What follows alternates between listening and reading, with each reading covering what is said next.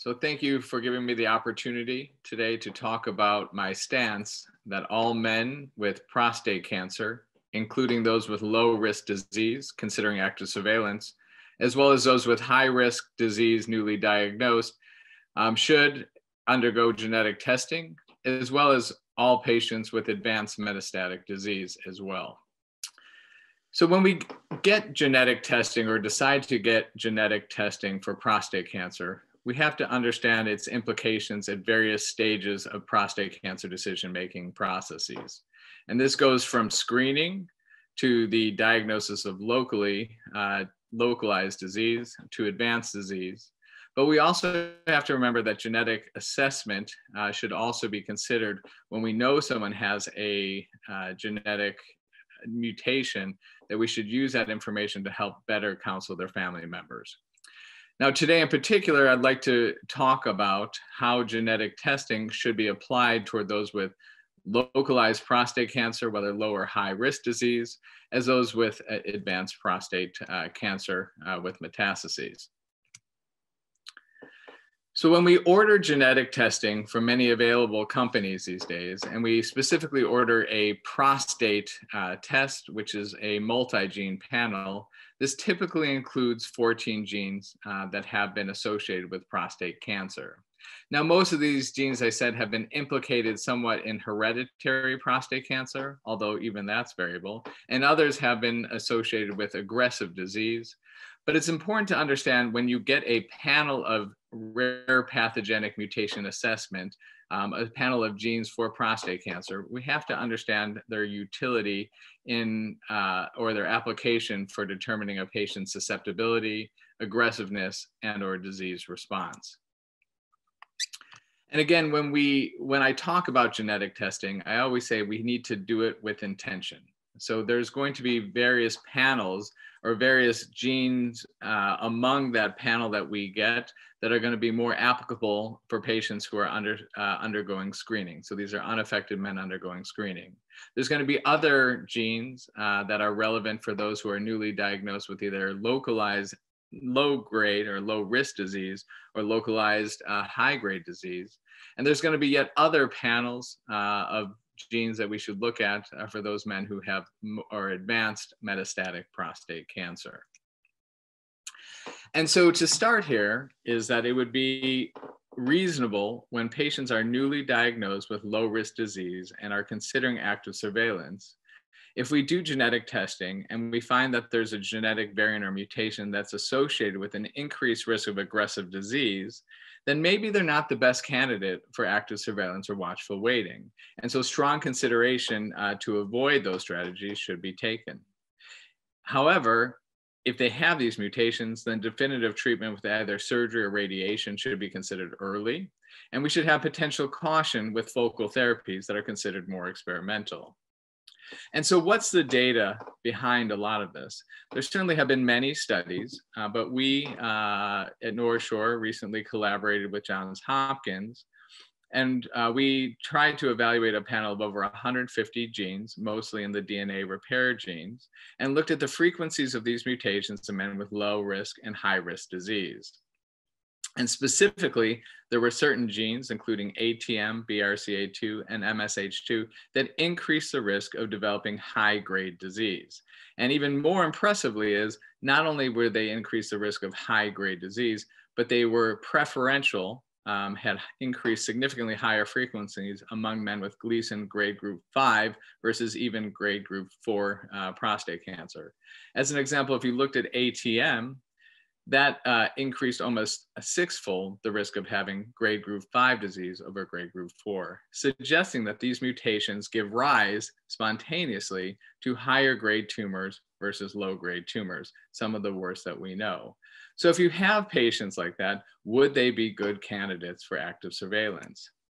And when we look at our active surveillance series, again, this is looked at 2 active surveillance cohorts, one from NorthShore, one from Johns Hopkins. And we looked at how well men did with some of these mutations over time in active surveillance. And not unexpectedly, these men were recategorized, did worse in active surveillance, meaning if you had a panel of either BRCA1, 2, or an ATM mutation, they were significantly more likely to be upgraded over time. And if you look as an example, it's BRCA2, there was almost a 5-fold higher risk of being upgraded, and upgraded from a Gleason grade group 6 to a Gleason grade group 3 or higher over time. Again, supporting that these mutations generally give rise to the most aggressive type of cancers that we know of. And based on this, because there's such a high likelihood of failing, and high likelihood of failing with disease that usually requires ultimately multimodal or subsequent therapies, that we should not enroll them in active surveillance. So what if you're diagnosed instead of a low-risk disease, but a high-risk disease?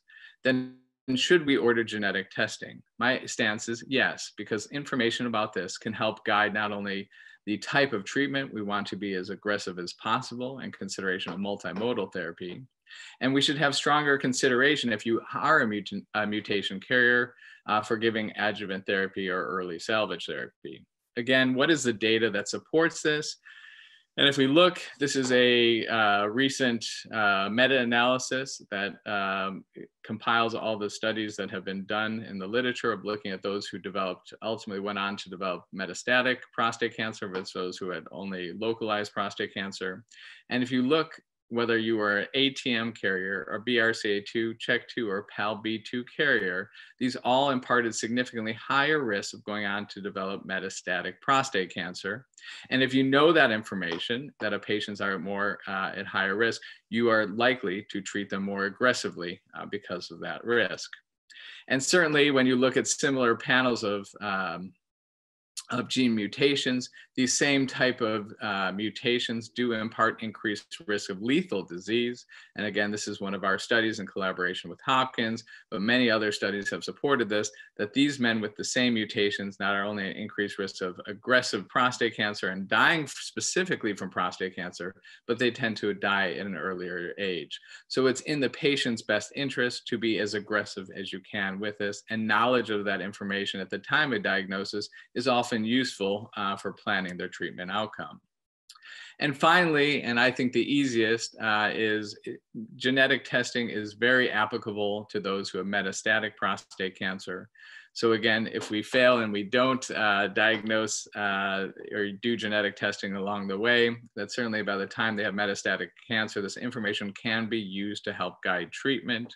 And because we do know that if you have many of these mutations, specifically in the DNA repair genes or the mismatch repair gene pathways, that they may be more responsive to certain chemo or immunotherapies.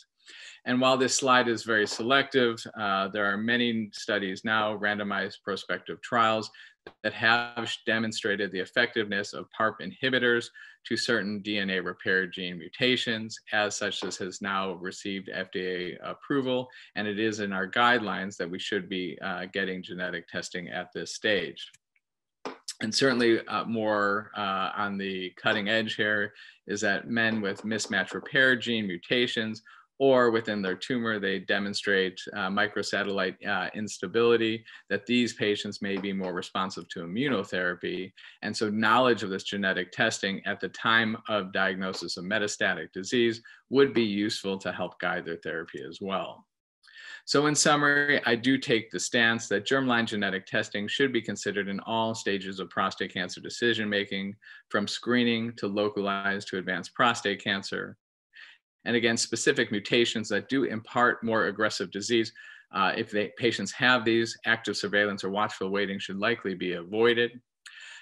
These mutation status should be also useful for men who have high-risk disease to help guide their treatment strategies. And certainly we're all familiar with knowledge of this in patients with advanced prostate cancer, because it can dictate their response to different treatments.